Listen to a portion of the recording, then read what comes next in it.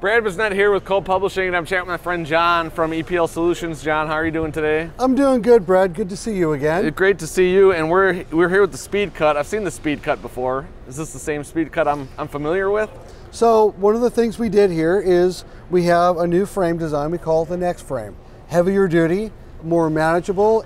So if I'm working in a small bathroom, I don't have a lot of floor space, I can have everything upright and have my box in a position where I may want to have it, or I can remove my box and I can place it on the floor. Oh, sure. Okay. No, I mean, super slim design. So yeah, bathroom, basement, wherever you need to be. Exactly. And the wheels are narrow enough where we'll go through any doorway.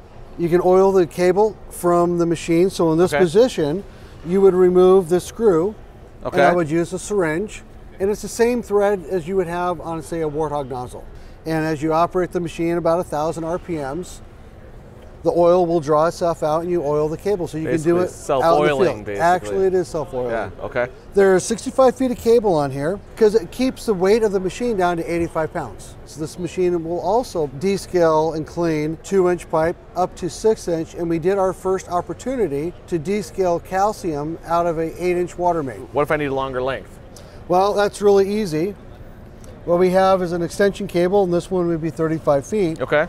And if I want to extend my cable, it's simply a snap and a click. If I want to take it apart, it's easier to use your Allen key, Allen wrench. You just take it apart. Easy enough. Yep. So I can make this 65 into 100, 115, or even 150. And just like that? Just like that. Yeah. What if something breaks down in the field? Talk to me about field repairs. We put a lot of thought into that. We have a really simple motor design where it's 4 screws. You can take the motor off. We also came up with a spring drive because we didn't want a gear drive. And the spring drive also enables you to have extra power. So the spring drive will actually store up extra energy to give you a bigger punch on a 2-horse motor. Now, a lot of the guys will use a foot pedal that your foot has to go inside and step on. Sure, I've seen those. I've seen those. Yeah. But some plumbers have really big feet. They don't fit. And the request that we were asked, can you get rid of that foot pedal that we have to put our foot inside? Okay. And I said, yeah, we'll use a clamshell, but the clamshell I can also use in my hand. Is there an easy way to use it another way? Let's say I want to lay it down.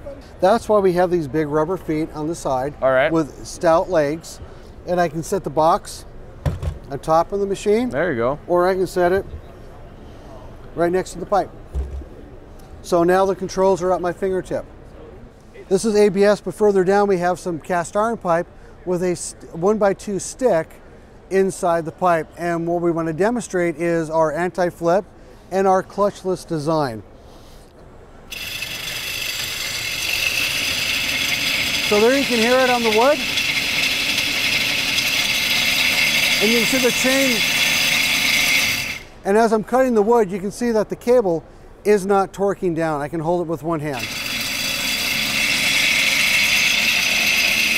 And then I'm on it really hard.